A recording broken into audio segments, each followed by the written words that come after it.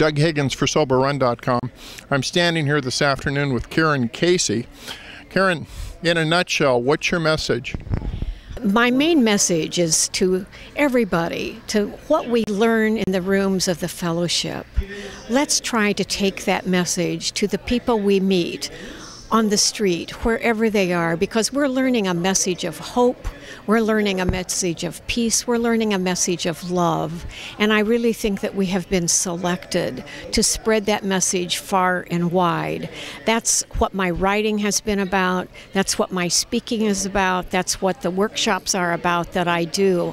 I want to help people realize that we truly can make a difference in the lives of everybody we pass, no matter if we're passing them in the rooms of recovery or if we're passing them at the bank that we have our money in. It's all about who we are, how we show up, what we give to one another in each moment of time. It's passing the hand of peace to everybody else. Karen, thanks for taking the time. Oh, you're welcome. Wow. Hi, everybody. My name is Karen, and I'm an alcoholic. And I want to give you a bit about how I ended up here today. Well, I ended up here today because Bill Fritz invited me to come here today. And isn't he just like one of the best friends you ever had? He invited me to this very first event. I believe it was 4 years ago when they were teamed up with Hazelden up in Oregon. And so I was so happy when he called and said, "Will you come again?" And I said, "Absolutely. Any way to help you out is a way to help my program too." So I am so glad to be here. And so far, it's been a fabulous day. I absolutely had never heard the young woman who spoke before me. What her name again? I don't want to say it wrong. Christina. Wow, what a story that woman had. What a story. We all have similar stories in some respects, and I was struck with her sharing that she had taken her first drink at age 13. And that's where my journey began too, on this road to ending up in Alcoholics Anonymous. I took my first drink at age 13, and I looked at her and I thought, gosh, you know, maybe had I stopped sooner, I would look pretty and stand up here with long blonde hair too. I didn't stop as soon as she did, but I guess I celebrated 36 years of recovery, May 24th.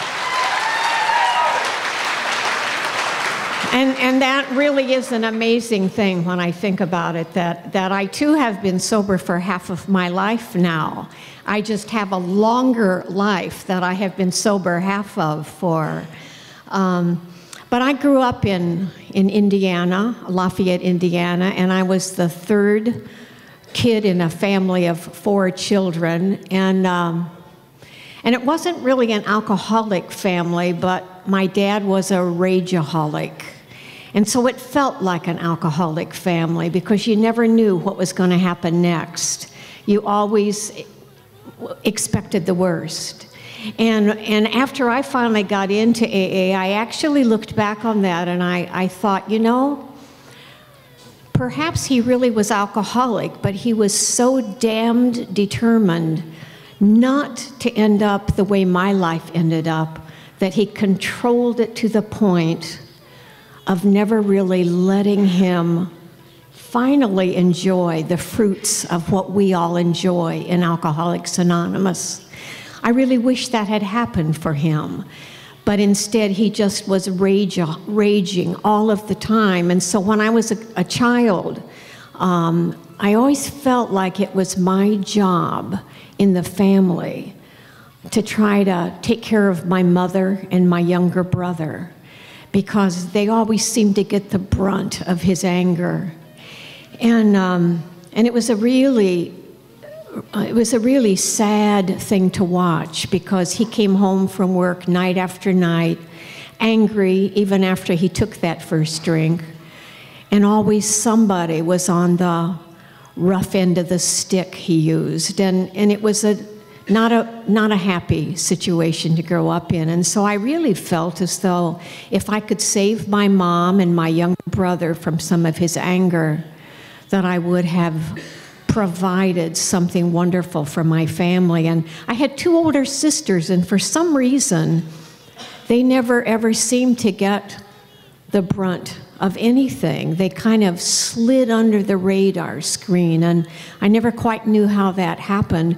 But you know, when we talk about what it was like growing up in that family, it's as though we grew up in not the same family. You know, my experiences, my observations, my recollections of that family are nothing like what they remember. And I don't know if my recollections are colored by the fact that then I became alcoholic or not, but what I saw in that family was a great deal of sadness, a great deal of depression, a great deal of anguish. And so turning to alcohol at the age of 13 for me was an obvious solution.